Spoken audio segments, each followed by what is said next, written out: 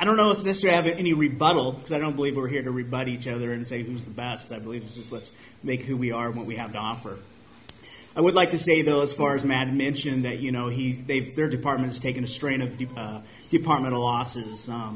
I'd have to say the city of Hood River has taken huge losses over the last couple of years with our financial issues, and we actually lost 4 officers 2 years ago. So to know what it feels like to go into a department and actually be one of the leaders assigned for the department that has to take full responsibility of the loss, I've been there, seen that. I know how that works. It definitely is how to management time, like Gary would mention. It's about scheduling, rechanging duties to make that work with the smaller staff. So when he mentioned that, it's definitely true that's seen our economic base, and that won't get better for a while just because of our economy right now. So when he said, they've experienced that, we've really experienced that also with the 4 losses. So we've had to feel that pressure of the community wanting the same level of service with less people. So, it's something I'd like to say that, we've experienced. I've been actually involved in it, immersed in it from actual leadership standpoint, not as a patrolman or a worker. So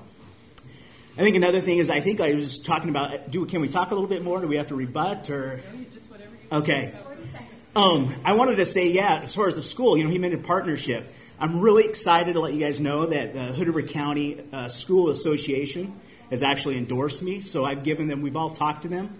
We've all given their philosophies and thoughts on education within the schools, our philosophy as sheriff for the schools. So that was and it's a kind of an honor for such a large association to actually step up and say they're willing to endorse me. So they believe that, my beliefs and what I see and what I can do within the schools, and what I've already done during that interview or that process of the forum, that what I've done, they're excited to see that little bit of change, so with no cost. So thank you.